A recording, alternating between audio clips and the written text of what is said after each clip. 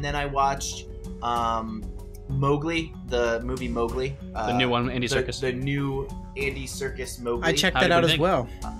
Zach checked it out as well. Actually, let's do just a little bit of talk about it. Ryan, I'm sorry you won't have much to say on it, but Mowgli. See Jon Favreau's is probably the short. See Jon Favreau's Jungle Book. The thing is that it's like, first off, it just looks uglier. It does. It looks uglier, which is really depressing. Baloo, who's played by Andy Serkis, is like not likable at all. I don't know if you found it that different. I didn't find any of the characters likable. I 100% agree. Really, by comparison, I know it's not the Disney Baloo, but like, gosh, he's just not like. I'm just like, oh, he's kind of like just a dick. I mean, like, he cares about Mowgli, but he's kind of just like a dick. So I didn't really find that all that interesting. I found there are some good scenes mixed into a very boring movie. And again, I don't know if Zach shares my sentiment on this. I agree. Like I loved when they were doing I think it's called The Running. And there's like a conflict between Baloo and what's the panther's name? Bagheera. There's a conflict between those two characters, and I was like, oh, I'm buying this, and then they bypass that to go to some more boring stuff. Most of the time, I felt like I was like, oh, this is just really boring. Like I said, there's some good scenes. It's uglier though. It's not really fun. So it goes on way too long. Yeah, I know it's only an hour and 40, but it feels an hour and 40 is still long, but it feels like it's like forever. I remember multiple times I'd pause and be like, "There's still half an hour left."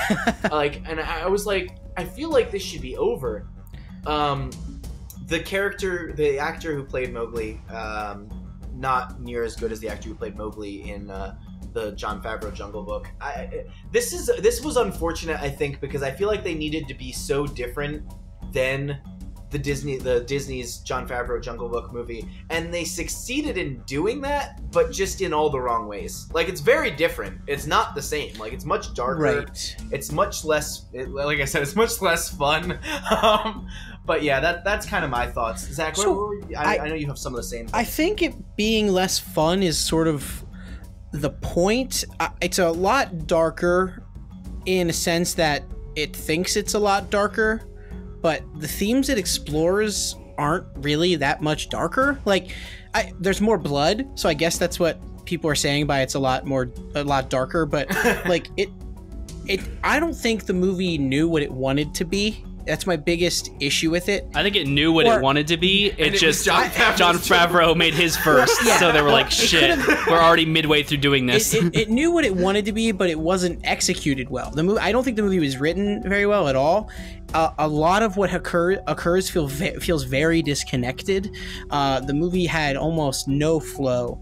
I enjoyed about the first 15 minutes, sort of setting up the world, but after that, I was pretty bored, and I didn't feel a connection to Mowgli or any of the characters, except for, like, one wolf. I also thought that the character designs were just straight up ugly. Like, yeah, that's what I was saying. Yeah, I think Baloo looks terrible. Baloo was definitely terrible. I mean, not like he doesn't look like a bear. Like, he looks like a bear. He just looks like ugly. Mocap, the mocap was good in a sense that I got the actors' expressions, and like Christian Bale acting as Bagheera, I saw Christian Bale, but they didn't. He was probably the best. They in didn't the movie look for me. like the animals enough, and I just didn't appreciate the character design, especially of the wolves. I thought the wolves looked very strange. All in all, I just really didn't like the movie, and I wouldn't recommend checking it out unless you're like very bored and you've watched a lot of other stuff on Netflix. Watch the Favreau version, basically.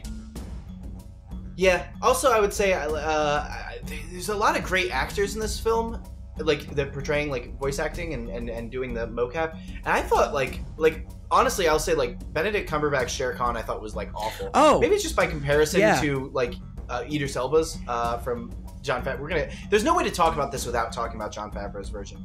And one of these two was going to be, the bad one, and one was going to be the good one. Or like there was no way that you got to compare the two. But yeah, I thought Benedict Cumberbatch for that. I thought that was like Cate. I remembered hearing, I was like, oh, that's Cate Blanchett for Ka. And I was like, oh, but it felt like everyone was phoning it in. I liked Christian Bale, and I think that I disliked almost everyone else. I didn't even like Andy Serkis's Baloo because I was like, that just doesn't feel like Baloo at all. Yeah, like, I've never read the original like book, the Rudyard Kipling book. So I mean, I don't know what that story is really about, but I know that I liked Bagheera. I thought he was the best character. And I thought he looked the best, but I didn't like Benedict Cumberbatch's Shere Khan, and I especially really didn't like the way his character looked. I thought his head was too big, and his expressions were really odd. It just did not look good. Like, it looks a lot worse than Jon Favreau's. So yeah, Alan, what would you give the movie if you were going to give it a score? I think that, like I said, there were some good scenes. There were some really good moments. I think that what I would call it, I'd probably call it a 5 out of 10. Keeping it as the, wow. You know, it's kind of a, yeah, that's right. We're on the same. Are we not the same? We're giving the exact same scores today. There were some good moments. There was a particularly good moment where Bagheera is hunting with Mowgli in the beginning of the movie. Yeah. And there's some stuff that I enjoyed, but it's just, it doesn't hold a candle to Jon Favreau's, and so that's the one you should watch.